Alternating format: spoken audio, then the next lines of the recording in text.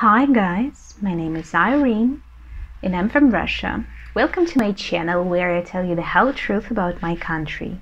And today we're going to talk about superstitions. Let's go! There are some common universal notions about superstitions. People all over the world would probably be a bit cautious when they see figures 13 or 666 or a black cat crossing the street. But where do superstitions come from? I've watched TED video, which is called Where Do Superstitions Come From? And I've learned several interesting facts about them. They say that some superstitions have religious roots, others derive from unfortunate coincidences, and some of them have historical roots and they are actually reasonable. All superstitions are cultural habits rooted somewhere deep in our brain, so even rational people sometimes believe in superstitions. And it's way simpler for us just to follow simple rituals than to intentionally avoid them. But we Russians are especially nuts when it comes to superstitions, and when we find ourselves in a company of foreigners, they're usually shocked by our behavior. Many superstitions common today in countries from Russia to Ireland are thought to be remnants of the pagan religions that Christianity replaced.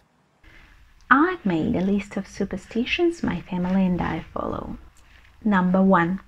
During the feasts, we never leave empty bottles on the table. We put them under the table. This superstition goes back to the beginning of the 19th century, when we had a military campaign in France.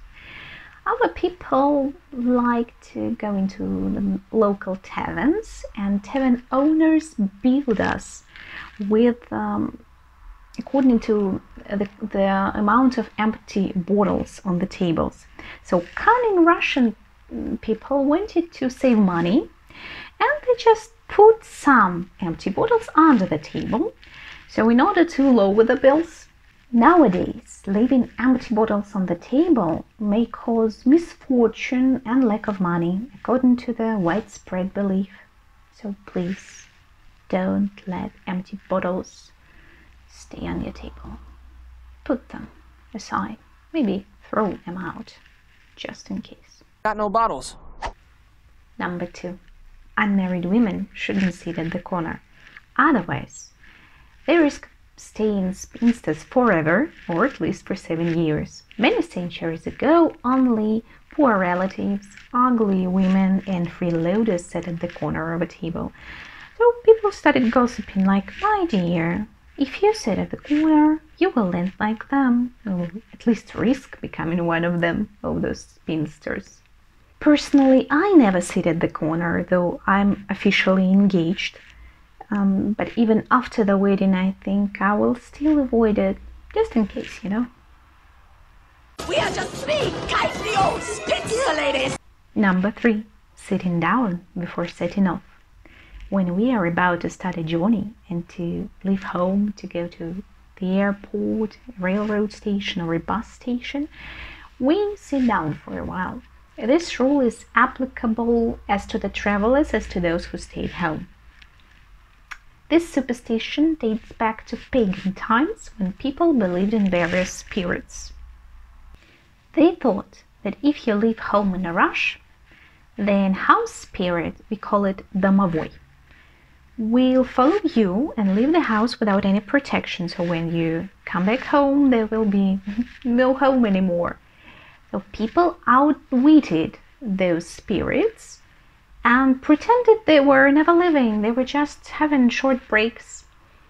My family and I always follow this rule, and we always sit down on our suitcases before setting off. Take a seat, because no one's going anywhere. Number 4. If you forget something and return back home, take a look at yourself in the mirror.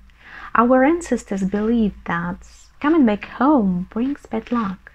If one wants to outsmart the fortune, they'd rather look oneself in the eyes, and then everything would be fine.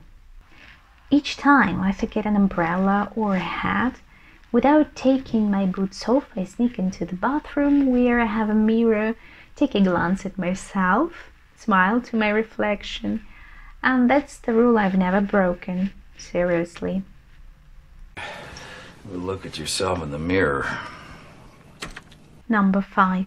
Knock on wood or spit over the shoulder 3 times.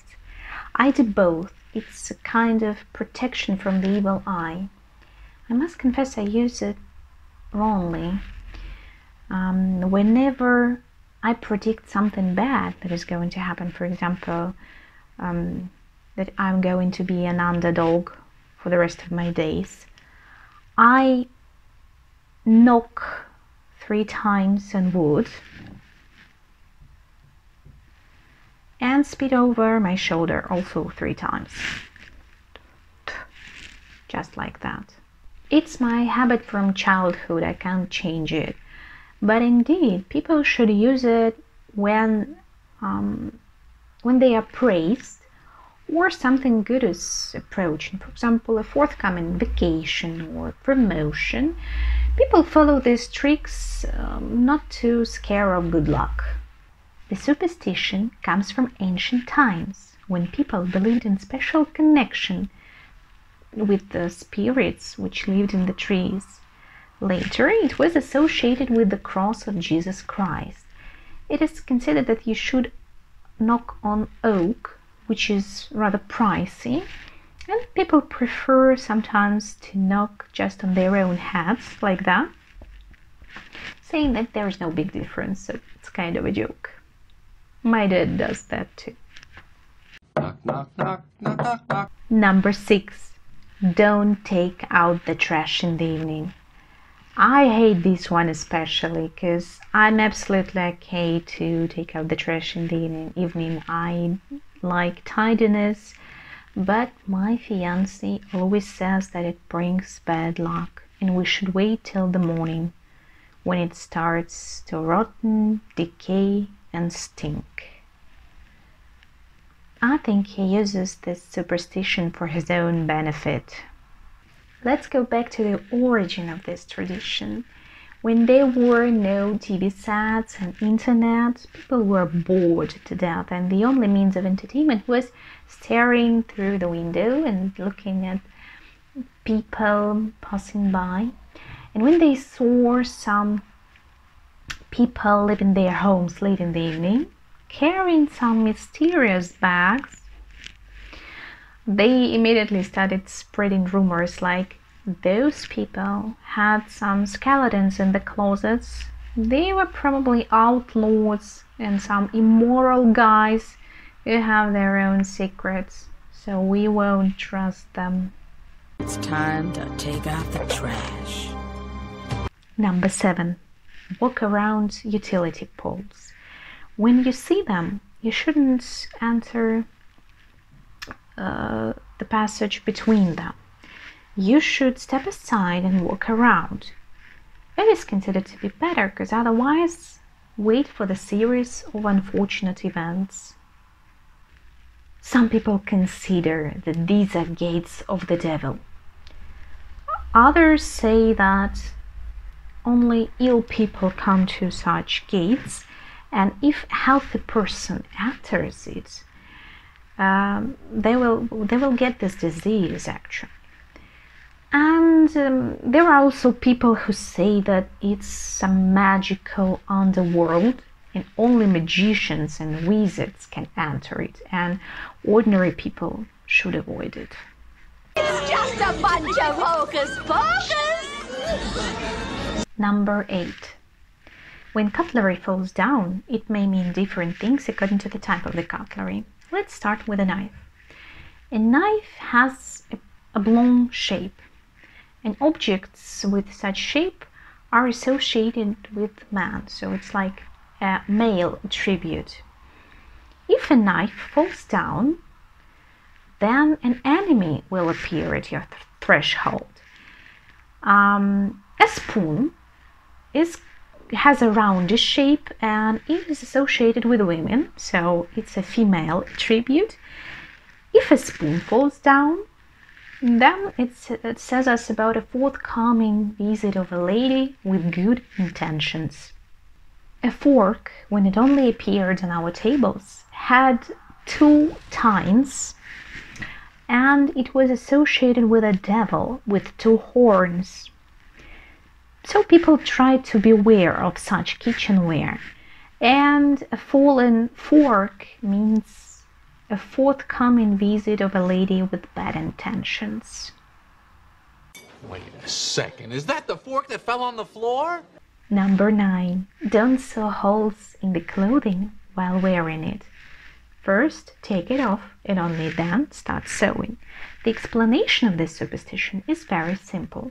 Many years ago, people didn't have antibiotics, and if one wasn't careful enough with a needle and pricked oneself, it could cause blood poisoning and lead to death. And nowadays people connect this superstition with some magical rituals, and they say that if you sew holes in the clothing while wearing it, you may lose all your memory. But we sew 'em on. Number 10. Don't whistle at home. Our ancestors believed that while whistling, we summon evil spirits. Additionally, our kind-hearted house spirit, the Mavoi, could get offended and leave home for good. Nowadays, it is considered that if you whistle, there will be no money in your family for many, many years. Whistle. That was it. Subscribe to my channel in case you've enjoyed the video. See ya!